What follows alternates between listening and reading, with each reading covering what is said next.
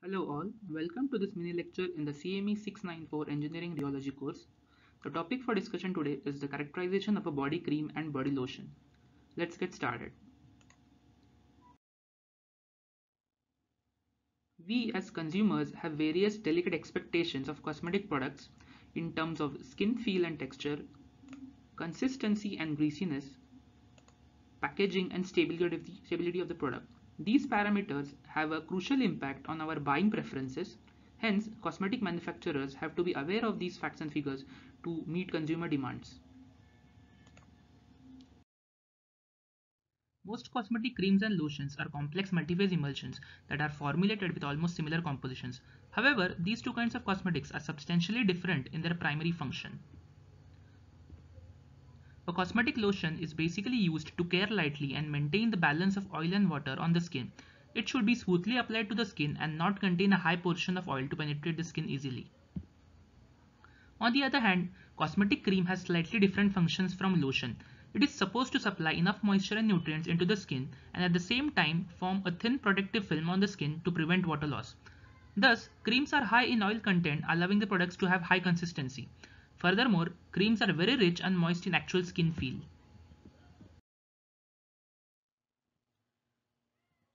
In order to understand how these cosmetics get their characteristic properties, it is important to get familiar with the functional classification of the ingredients that go into making body creams and lotions, as they have a profound effect on their rheological properties. This table summarizes the functional classification of ingredients contained in body cream and body lotion. As can be seen from the table, a substantial portion of whole ingredients is acted as an emollient.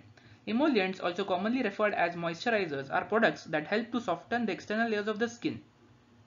Most emollients are forms of oil or grease such as mineral oil, squalene and lanolin.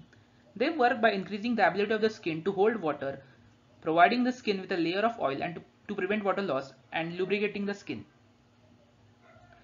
Even though the composition of body cream and body lotion is highly analogous, body cream contains greater amounts of waxes, solid oil-based ingredients, polymers and thickening agents in order to differentiate the degree of greasiness and viscosity from those of body lotion. These materials play an important role in determining the rheological properties of cosmetics than do the aqueous constituents. Now, let us move on to how the characterization of these products is conducted for actual application conditions. The image on the left is an advanced rheometric expansion system (ARES). It is a well-known strain-controlled rheometer that is capable of subjecting a test material to either a dynamic or a steady shear strain and then measuring the resultant torque values expended by the sample in response to the imposed shear strain. In order to investigate the steady shear flow behaviors of body cream and body lotion, the authors first performed steady rate sweep measurements using an ARES equipped with a parallel plate fixture. These rate sweep tests in steady shear flow fields were carried out at a fixed temperature of 35 degrees Celsius, which can be assumed to be the actual skin temperature, and over a wide range of shear rates. Secondly, dynamic frequency sweep measurements were conducted with a parallel plate fixture in order to evaluate the linear viscoelastic behaviors in small amplitude oscillatory shear flow fields. These frequency sweep experiments were carried out at an isothermal condition of 35 degrees Celsius over a broad range of angular frequencies and at constant strain amplitudes of 1% and 0.2% for body cream and body lotion respectively. Yield stress as a measure of primary skin feel. The figure on the left shows the flow curves, which is a representation of shear stress as a function of shear rate for body cream and body lotion at 35 degrees Celsius. For both body cream and body lotion, the shear stress tends to approach a constant limiting value as a decrease in shear rate towards zero, indicating that these two products exhibit a finite magnitude of yield stress. It is also clearly observed that the shear stress for body cream is approximately 10 times larger than that of a body lotion over a whole range of shear rates tested. These results are more dramatically manifested when plotting the shear viscosity as a function of shear stress rather than shear rate, as can be seen on the figure on the right. Two distinctive regions are clearly seen. The existing region of yield stress reflected by the viscosity that continues to rise at a relatively lower range of shear stresses. And second, the shear thinning region where the shear viscosity is substantially decreased with increasing shear stress. It is also seen that the flow curve for body cream exists on the right hand side of body lotion, implying that the yield stress of body cream is larger than that of body lotion. Yield stress is an essential rheological property for cosmetics. When body cream or body lotion is taken from the containers and placed onto the human skin, the content should keep the shape maintained for a while without flowing down from the skin. Also, the minimum required force to extrude or pour contents from the product's containers is directly related to the primary sensory field that consumers experience during actual usage. Yield stress would also exert an influence on the selection of containers during the process of manufacturing. That is, a wide open jar is usually selected as a cream container, whereas a narrow open bottle is often used for a lotion. Shear thinning viscosity as a measure of spreadability. The figure shows the shear dependence of steady shear viscosity for a body cream and body lotion at 35 degrees Celsius.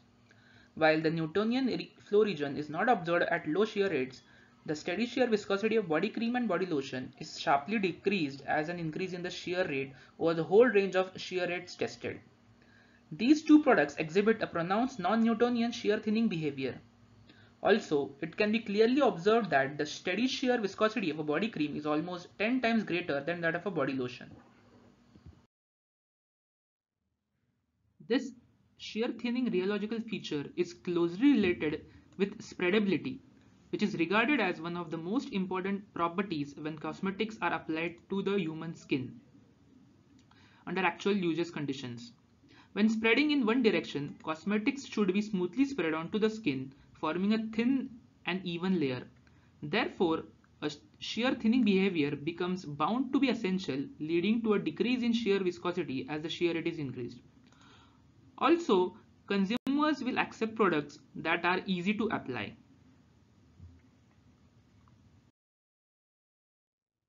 Linear viscoelasticity as a measure of storage stability.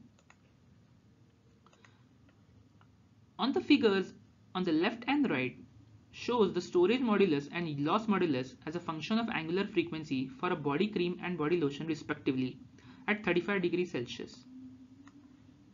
As can be seen in the left figure, both the storage modulus and loss modulus of a body cream exhibit a qualitatively similar behavior over the whole range of angular frequencies tested. These two moduli are almost constant or slightly increased with an increase in angular frequency. Meanwhile, the storage modulus and loss modulus of a body lotion is increased as an increase in the angular frequency, with the loss modulus showing a slight decrease at an angular frequency range higher than 10 radians per second. For both body cream and body lotion, the storage modulus is always greater than the loss modulus over an entire range of angular frequencies studied, meaning that the linear viscoelastic behaviors of body cream and body lotion are dominated by an elastic nature rather than a viscous nature.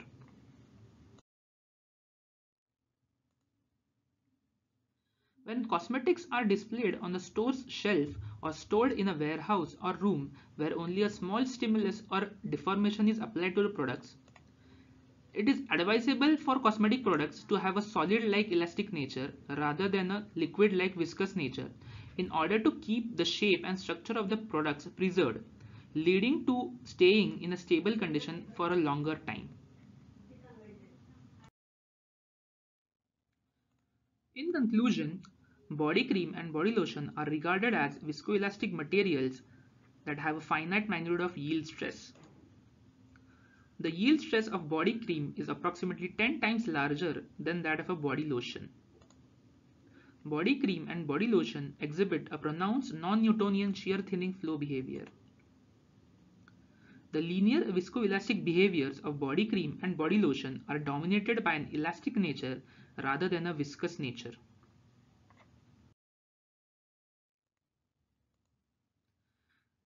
This work involves rheological characterization under actual application conditions and also provides a detailed understanding of how rheological properties are related to product features that matter the most to consumers.